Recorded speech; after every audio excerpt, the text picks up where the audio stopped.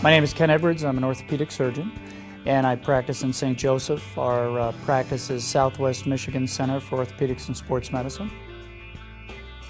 I actually grew up on Long Island in New York, and I went to college in Massachusetts, medical school in Syracuse, but I took a Navy scholarship to go to medical school.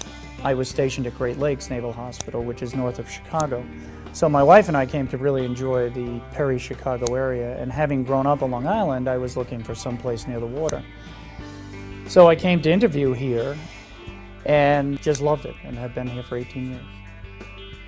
One of the great things about practicing orthopedics is we take care of patients from birth till they're very, very elderly. We take care of a wide variety of medical interventions for musculoskeletal problems.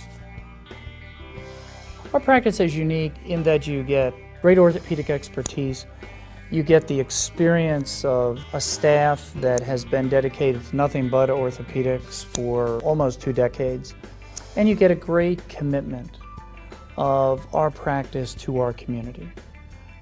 When people ask what's the best part of my job, I would say without a doubt it's the relationship that I have with my patients and the ability to intervene very actively in improvement of their health care.